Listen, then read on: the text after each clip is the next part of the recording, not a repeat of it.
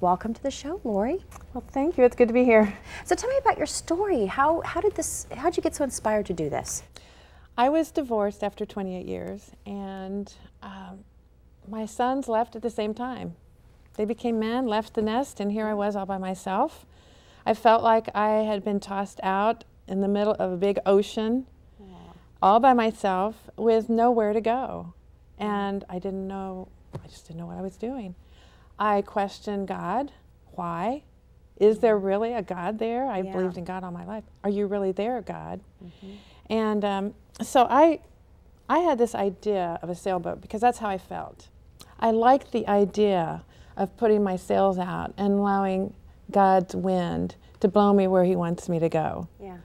So every time I look at my ring, it reminds me of that, and it gives me an opportunity when people ask me about it to share about my divorce. Because when you share about something, it's very healing. It helps, yes. It really does. I know. Now, you had an enlightening experience going to visit the doctor. Tell us about it. Yes. I was laying on the examination table. She was examining my ring. She thought it was great.